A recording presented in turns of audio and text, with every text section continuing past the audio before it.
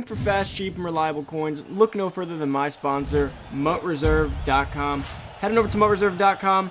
They're awesome to work with. They got super cheap, fast, and reliable coins. Make sure you use code Poodle at checkout for an additional 15% off your order. What's going on, everybody? It's Poodle back with another Madden Ultimate Team video, guys. And today we're going to go over Team of the Week, Week 11 predictions, guys. Now, I'm super excited. I love doing Team of the Week predictions. Now, to be quite honest with you guys, this is probably one of the more lackluster weeks in recent memory. This was if you guys play fantasy football at all and you guys have seen the scores in your league, you probably know scores are down across the board this week. No one really had a crazy week. Quarterbacks, doesn't even matter who. No one really went over the top in fantasy. No one really went over the top in real life. They played well in real life. They played good to win, but not enough to do anything crazy on the stat line. So this is going to be a weirder week to predict. But still excited to do so. Now for today's Poodle Squad shout out before we get into the video, guys. Shout out to Locust Trump being a part of the Poodle Squad. Thank you so much for showing support each and every video. Now, if you guys haven't already, you guys want to enter the Poodle Squad, all you gotta do is like the video down below, comment down below Poodle Squad, and turn on that noti bell. Once you do all that, you're entered to be shouted out in the Poodle Squad. But moving on, guys, let's get into these predictions now. And of course, we have our 6 lower set guys. We have our legend heroes. We have our current hero and our LTD current. There's plenty to go over. There's like 10 players right there, I think, exactly. So let's start with the auction block. I'm gonna go over the ones that I like, the lower set guys. I think could get a usable card. So I'm gonna start with the bottom, which is going to be this guy just got a card, but again, these are just gonna be power up cards, like power up plus ones. And that's going to be Cameron Jordan. Now, Cameron Jordan had a pretty good week. So Cameron Jordan currently has the 86. The 90 Cauldron player. So again, gonna be hard to predict the stats entirely because you can't see him here. But he had, he had 3 sacks. So that's a pretty good game for any end. He'll probably be with his new card. Similar, except I think this new card's block shed he could maybe get his block shed closer to a 90, as well as his power move above a 90 already on the 90. So it really depends on the 90 stats. I don't think he's gonna be a meta card by any means. So that's why I'm not gonna spend too much time on it. But still, next we got Taki, 3 tackles and a pick 6. I think we'll get another lower set card. Olivier Vernon, 3 sacks and 5 tackles. Another guy I think will get it. But again, none of these guys will be meta cards. Next we got Adam Thielen. Now Adam Thielen had 123 yards and 2 touchdowns. Now Adam Thielen, let's see what he's looking like here. So obviously, I don't think he'll be a meta card. He has a 90 overall, though. So if he gets a +1 on top of a power up, he'll be a 92 overall, which means he'll get to a 90 speed. So 90 speed is not bad. His catch and trap will be a 90. His short running will be above 90. His medium route running will be 1 short, and his deep. So more than likely, guys, Adam Thielen will only hit a medium or deep running threshold depending on which chems you go with him. So that kind of does hurt him even more than his speed does. Next, guys, we have Keenan Allen. Now, Keenan Allen had a really good day as well. Him and Herbert have just been linking up all season. Ever since Herbert took over, him and Keenan Allen have had just a great connection, quite honestly.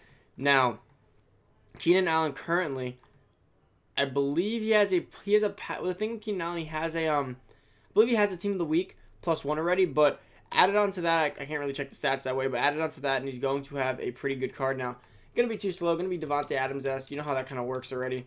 And then for our final guy, we do have Melvin Gordon. Now, Melvin Gordon is, of course, in the Broncos now. So, had a pretty good day on the ground. He had he had 84 yards and 2 touchdowns. And Melvin Gordon currently has a 93 overall, so I think it could be just a +1 on here, which would be super awesome. Now, I don't know if they'll do it, right? Because if they give him a +1 on here, that means he gets up to a 95 overall. If Melvin Gordon gets up to a 95 overall, that means he'll have a 92 speed, which is kind of sad, right? 95 overall, and he's still not the fastest guy in the game.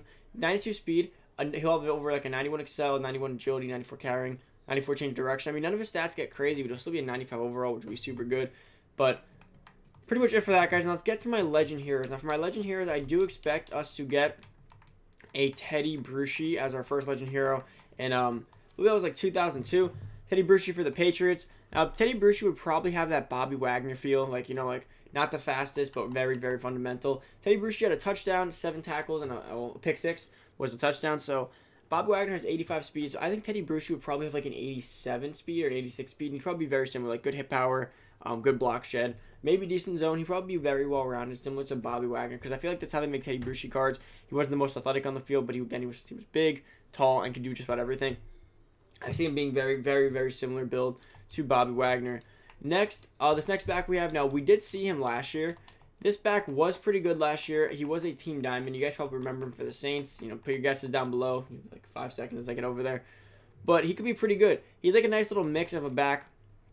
And that's going to be Deuce McAllister for the Saints. He had 173 yards and 2 touchdowns.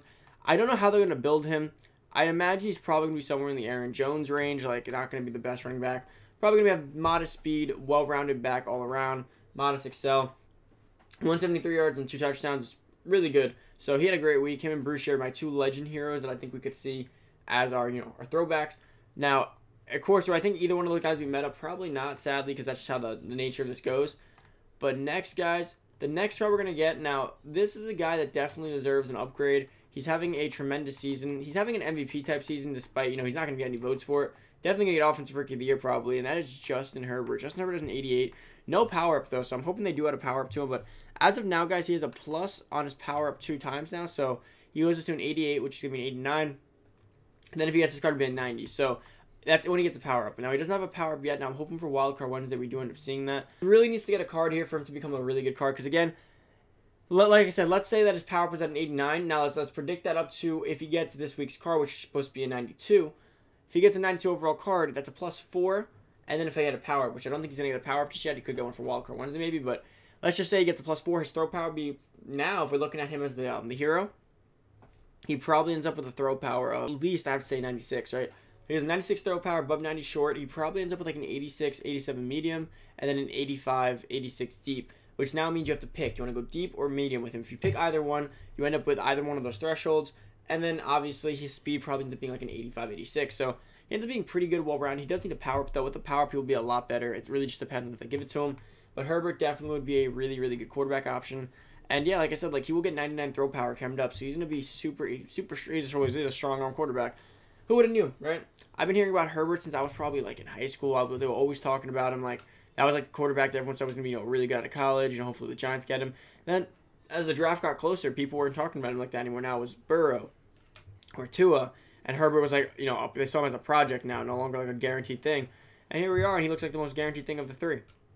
Now it's not to say that the other ones aren't bust. Like it's not like to say that, but so far production wise, it's got to be Herbert. But the other ones look good as well. So far, it's looking like a good quarterback class. But, that remains to be seen. We'll know the answers to that in 5 years. 1 year doesn't mean anything. We've seen RG3. We've seen guys who start off hot and flame out. Of course, injuries, that can hurt anyone. But hopefully not all of them stay healthy. Sadly, Burrow got hurt already, but I think he'll be okay. Next is Tyreek Hill. Tyreek Hill is one of those guys that hasn't gotten an upgrade all year. We've been waiting for an upgrade for Tyreek Hill for quite a while now. I don't know what it is, but it's taking forever. I don't know. I mean, that's the issue, right? So I want to say Team of the Week, but the only issue there is, like, why would they wait all this time just to give him a Team of the Week card? You know what I mean? So maybe they're saving for Blitz. Not sure yet, but if Tyreek Hill does get an upgrade, guys, he will be a 93 overall, plus a power means he'll be a 94 overall. So a plus 7 overall on Tyreek Hill. We're probably looking at a 95 speed. I have to imagine 95 speed because, or maybe 94. 94 or 95 speed is what I'm imagining on this card. Deep route running is going to be well above a 90, like a 94, 93. I do expect his medium route running to be like an 87, 86, and I expect his short to be like an 87, 86 as well, somewhere in that range. So, of course, I think he will get the medium and deep route running threshold on this next card. So that's all I really care about. And then the spec, hat traffic, everything will be probably like mid to high 80s. But the speed is what's going to matter here, guys. He's going to have crazy speed. He's going to have above 90 juke, going to have a well above 90 change of direction.